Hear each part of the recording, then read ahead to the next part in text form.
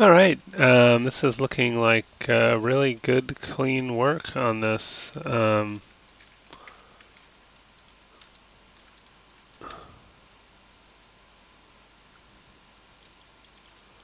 Just looking at all the different pieces.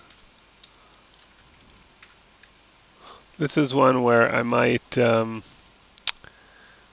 I bevel, I wouldn't, it's not a big deal, but I wouldn't select these interior edges. So see how it like triples those? You don't really need those. So what I would tend to do, like if we wanted to get rid of that, I can go Control A for attribute editor, and then click on Poly Bevel, and then click the select button, and then hit delete, and then it takes it off. And then let me just isolate this. This button right here is isolate selection. Just makes it easier to get everything else out of the way.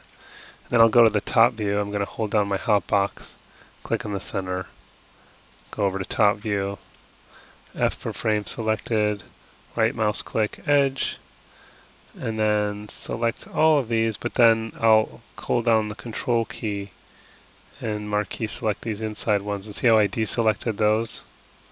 Whoops, I didn't mean to do that. What happened to my selection? There we go. I just undid that. So see how I don't have those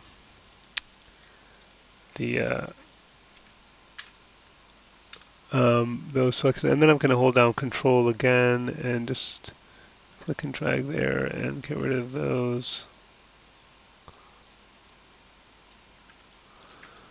And then I have only the edges that needed to be bevel selected as opposed to all of them. Then I'll hit Control B for bevel. Maybe add a segment or two. Can adjust the fraction a little bit.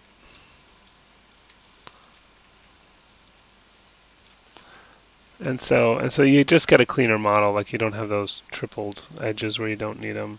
Not a big deal, but yeah, for something like this, I might go to add a segment or two to just make that look nice. But these are just really small details. I think you've done a really great job.